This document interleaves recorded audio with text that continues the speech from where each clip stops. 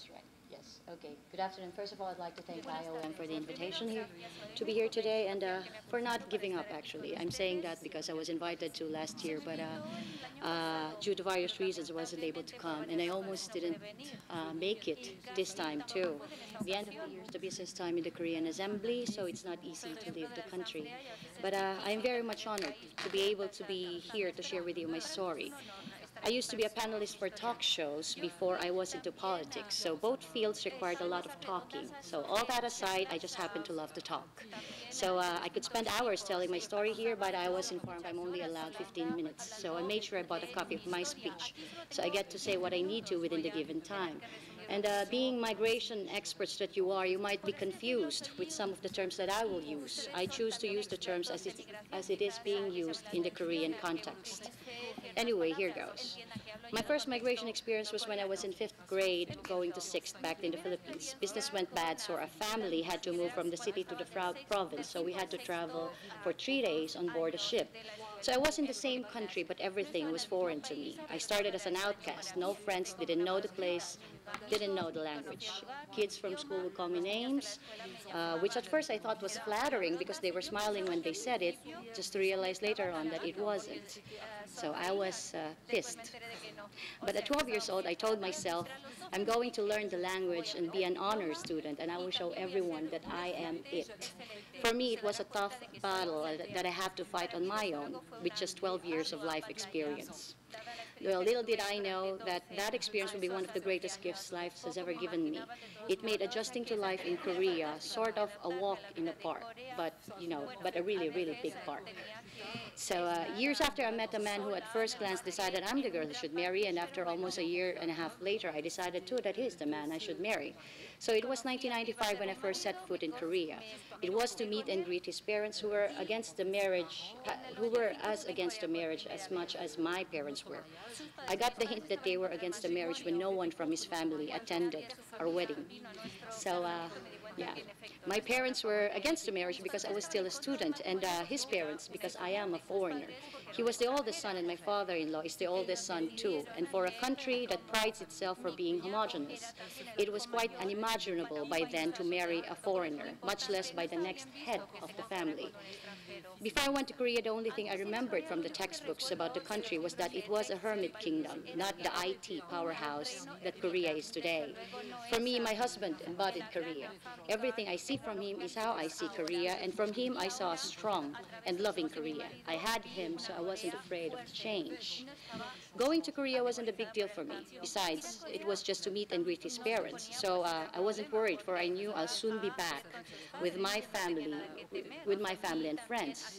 It was different from the stories of the many marriage migrants who later came to Korea. Many of them are worried and lonely on their way to Korea because they have no idea what was waiting for them and when they're going to see their family again. All they knew was upon arrival, there will be a man. There will be a man they barely know waiting for them, a man they met for a few days and exchanged ideas. As for me, well, to cut the story short, I've been meeting and greeting the parents for the past 20 years now. So going back in 1995, Koreans viewed foreigners as an object of curiosity. They'll see me and ask a series of questions ranging from how I came to Korea to how much my husband makes a month. Given that there were very few foreigners in Korea at that time, and it was only in the late 1980s that ordinary Koreans were allowed to have passports, I understood the curiosity and the lack of information. Many times they'd have discriminatory comments, and that they don't even realize nor consider as discriminatory. It will be passed off as, oh, I didn't know, I was just asking, or that was what I heard. But one thing is for sure, Koreans back then looked at me, a foreigner, just only with curious eyes. Years later, with the influx of migrant wives and workers, came along the rise of the negative perception regarding foreigners. Of course, there was a double standard. Westerners aren't viewed as how migrants from Asian countries are seen. People would often ask me which was better, the Korea that when I first came or the Korea now. I always answer it was better before because people didn't look at me as if I'm there to take something away from them. The question, how did you come to Korea, has now been changed to why did you come to Korea? I never had any formal Korean language education. My husband's salary wasn't enough to pay for the Korean classes at the universities, so I had to study Korean on my own. I listened to cassette tapes, watched Korean soap, rewrote news articles at the back of used calendars, and memorized what my in-laws would say, and then bother my husband at work to ask him what it meant, and then practice Korean with my kids. Then I chose to work. Career-wise, being able to speak English in Korea is a definite advantage to Filipinas as compared with their counterparts from other Southeast Asian countries. But I realized teaching wasn't for me. I wanted a different job. I decided to put up my resume online, prepared for disappointment, but was totally surprised to get quite a number of calls the next day for job interviews. It's then that I realized that being bilingual, actually trilingual, is a very sought-after asset. Having worked for an import company, I decided to set up my own businesses actually, which eventually failed, but just like everyone else, I gained knowledge from my experience. And odd as it may seem, the longer I stayed in Korea, the more I learned about the country and the culture I grew up in. People would tell me stories about how the Philippines helped Korea during the Korean War, and then they would ask me questions about what they saw in the media, questions I've never thought of, which made me look within me and, of course, the internet. I realized how limited what we truly know about our country and culture, even though we were born and grew up in it. We have always thought of what's happening as natural, never questioned why things are the way they are because it is the norm. So we never asked. But in Korea, I was asked about the Philippines a lot. And I made sure I give them the answers they need, so I needed to read more and study more about the country that I was born into and about the culture that I'm supposed to know because I grew up in it. And it became another asset for me, an asset which eventually led me into working for TV programs, translating dialogues of TV documentaries, which most of the time needed a clear understanding of both cultures to be able to clearly express. It was a job that pays well, but not a lot of migrants could do. It needed a high level of fluency in Korean and the ability to write in Korean. A lot of migrants could speak the language, but not able to write it. It later landed me a spot in front of the camera as a panelist for talk shows and such, even as a Korean language teacher in a show called Basic Korean for Foreigners. Before I formally started working for TV programs, the only time you'll see foreigners on TV will be on special shows during the holidays, and most of the time, it was for laughter. But with the fast growth of international marriages, the society is beginning to see that we can just laugh it off, and that something has to be done. The media, of course, played a big role. It jumped on the Tamunha bandwagon. Tamunha is the Korean word that translates to multicultural or multiculturalism, a new word coined by a group of 30 experts in 2003 to use in place of the words that conveys a negative connotation, such as mixed blood, or Comericans, or Caucasians, and etc. It also became the key to the drafting and enactment of the Multicultural Family Support Act. With the name of the bill, one could actually guess that immigrant-related policy started from the policy for the family. I first heard of the word from my son. He came home from school one day with good news, he said. His after-school classes, which we were paying for the past 3 years, are now free, according to him, because he is a Tamunha kid. At first, it felt good. It felt like the society is now taking notice of people like us. We were not invisible anymore. As the different ministries of the central government focused on the multicultural policies, it became a trend. Local government units, NGOs, corporate social responsibility projects, everything suddenly shifted to support the welfare of the multicultural families, most of which is material or monetary in nature. Policies were made, support centers were established, welfare benefits were extended. On media and television, however, problems faced by multicultural families were highlighted, and we were stereotyped. Multicultural families were depicted as underprivileged, poor, and problematic. Young migrant wives were bought and came from poor Southeast Asian countries seeking for money to send back home. Uneducated, can't speak Korean, having difficulty adjusting to Korean life, then eventually run away. Korean husbands were seen as poor old bachelors from the rural areas with behavioral problems and sometimes are even mentally incapacitated. Kids were seen as underachievers, ostracized at school, in denial of being multicultural, and are considered society's time bombs. It didn't take long for the word to become a label distinguishing multicultural families from Korean families. In efforts to better the negative perception about multicultural families, TV programs such as Love in Asia were produced, where ordinary lives of multicultural families were televised to show that we are no different and that we also live like any other Korean family.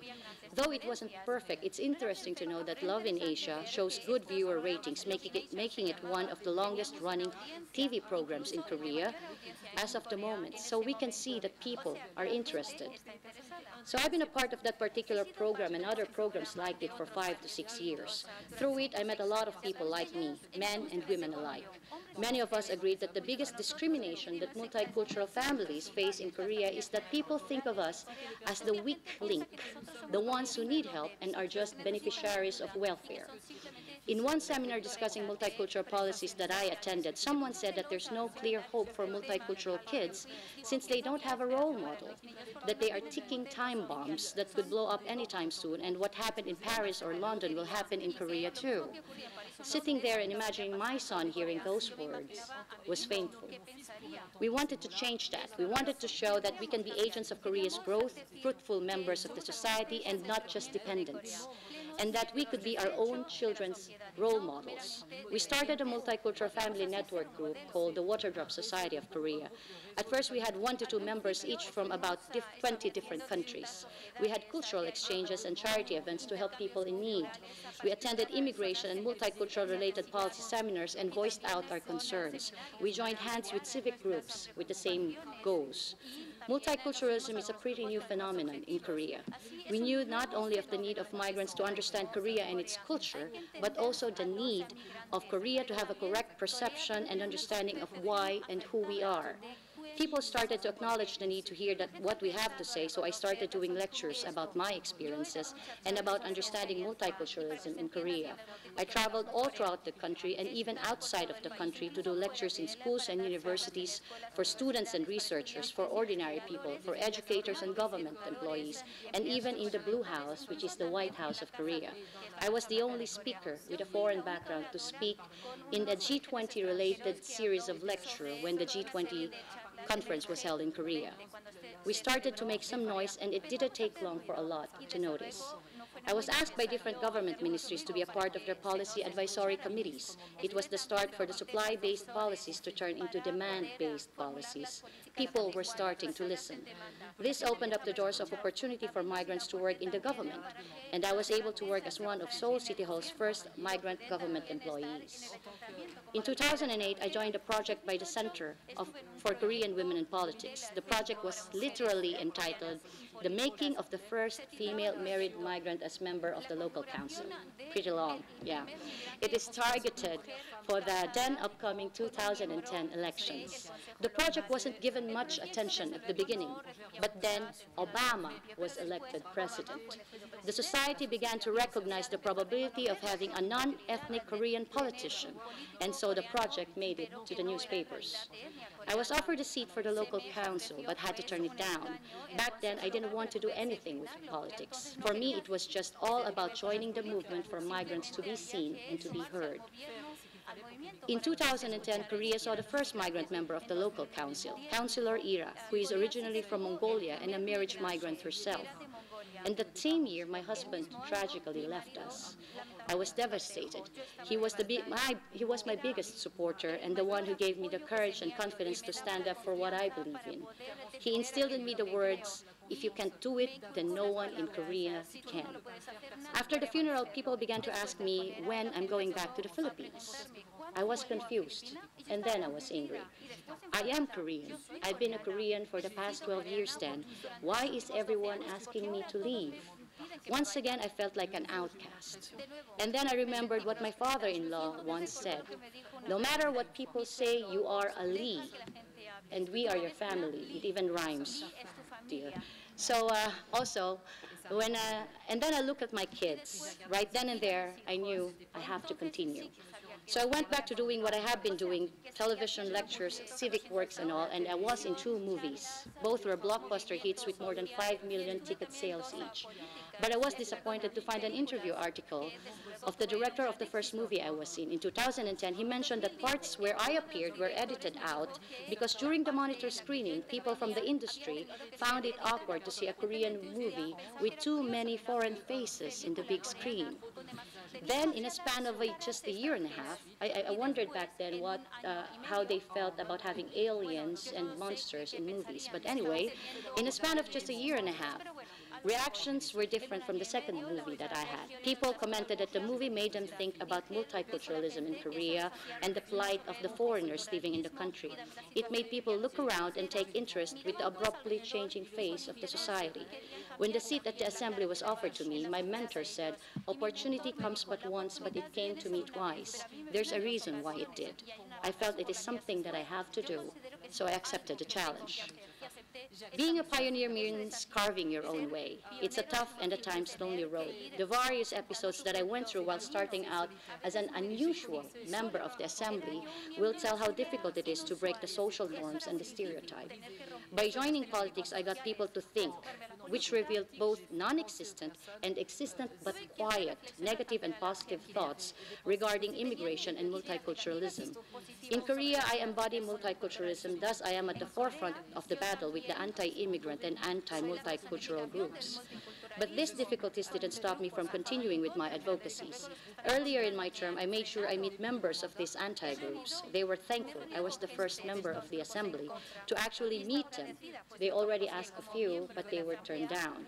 Still, it didn't stop some of them from making a scene in some of the events that I organized. But I still believe it was a good call for me to open my doors to them. Since the time I came to the assembly, I've engaged myself in a wide range of advocacies, drafting bills ranging from multiculturalism, domestic violence, family and teen policies, to labor and environment. I included in my advocacy the minorities and underrepresented members of the society, such as the comfort women, North Korean defectors, the disabled, and more. I created and currently is the head of the Multicultural Society Forum, a group of like-minded members of the Assembly who are interested in making relevant and sustainable policies for a multicultural Korea. I also made a dream school, a project to help female marriage migrants find their own spot in the society and fulfill their dreams like I am fulfilling mine. It has been said that I am a trailblazer. And I always say being a trailblazer will always mean 2 things. Either I light the way or I burn the way. Of course, I choose and will always strive to achieve the former. And with that light is a dream that the future generation of Korea live in a more open society where migrants are regarded as we, not they. Like what I said, multiculturalism is a pretty new phenomenon in Korea. There's still a lot to be done, but just like a line from one of my favorite songs, I say,